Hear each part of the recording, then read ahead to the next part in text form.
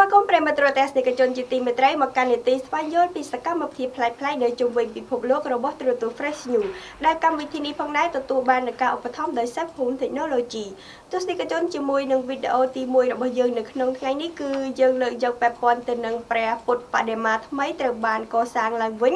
នៅប្រទេសចិនបន្ទាប់ពីប្រជាជនមានការរិះគន់ទៅលើព្រះពុទ្ធរូបចាស់ថារូបចម្លាក់ហាក់បីដូចជាមិនមែនពិតប្រាកដការជួសជុលឡើងវិញនៅបដិមារបស់ព្រះពុទ្ធសាសនាដែលមានអាយុកាល 1000 ឆ្នាំមកហើយនោះបានធ្វើឲ្យមានការរិះគន់យ៉ាងខ្លាំងបន្ទាប់ពីរូបចម្លាក់មួយនេះបានលេចចេញជារូបរាងមកហាក់បីដូចជាមិនមែនជារូបចម្លាក់ពិតប្រាកដការងារជួសជុលលើរូបចម្លាក់ថ្មត្រូវបានស្នើសុំធ្វើឡើងវិញ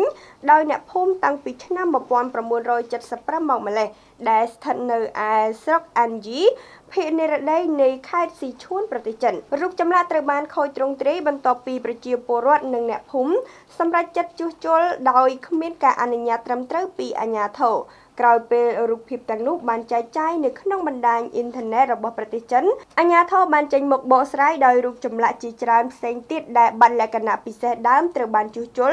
ដោយអ្នកភូមិនៅម្ដុំនោះបន្ទាប់ពីហេតុការណ៍នេះបានកើតឡើងរដ្ឋបាលបេតិកភណ្ឌវប្បធម៌បានបង្កើនការគ្រប់គ្រងរឹតបន្តឹងនិងការពារវត្ថុបុរាណផ្សេងៗទៀតដើម្បីរក្សាទ្រង់ទ្រាយដើមប្រិយមិត្តទស្សនិកជនជាទីមេត្រីបន្តទទួលជ្រាបជាមួយនឹងវីដេអូទី2របស់យើងគឺលើកយកពាក់ព័ន្ធទៅនឹងផូស៊ីលសត្វកន្ធាយដ៏ធំមួយត្រូវបានគេប្រទះឃើញនៅផ្ទាំងថ្មមួយកន្លែងក្នុងប្រទេសចិន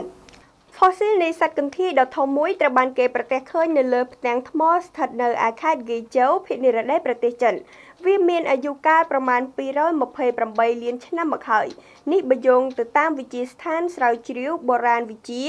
ផ្អែកទៅលើឆ្អឹងខ្នងស្លាកស្នាមជាប់នៅលើថ្មផ្គុំចូលគ្នាដូចជារូបគំនូរដើមនៃលក្ខណៈវិវត្តនិងអន្តរការនៃពូជសត្វអណ្ដើកហើយវាបានคล้ายទៅជាការរកឃើញដ៏អស្ចារ្យនៅក្នុងការសិក្សាស្រាវជ្រាវអំពីពពួកសត្វប្រភេទនេះការរកឃើញនេះត្រូវបានបោះពុម្ពផ្សាយដោយ Nature Publishing Groupប្រិយមិត្តទស្សនិកជនជាទីមេត្រីបន្ទាប់ពីលោកអ្នកបានតាមដានទស្សនាវីដេអូរបស់យើងចំនួន2រួចមកហើយនោះខណៈនេះបន្តទទួលជ្រាបជាមួយនឹងវីដេអូទី3ដែលជាវីដេអូបញ្ចប់នៅក្នុងកម្មវិធីគឺយើងលើកយកពាក់ព័ន្ធទៅនឹងប្រជាជនហាវ៉ៃបាននាំគ្នាទិញស្បៀងស្តុកទុកខណៈដែលព្យុះ Hurricane កំពុងបោកបក់យ៉ាងខ្លាំងកាលពីពេលថ្មីៗនេះ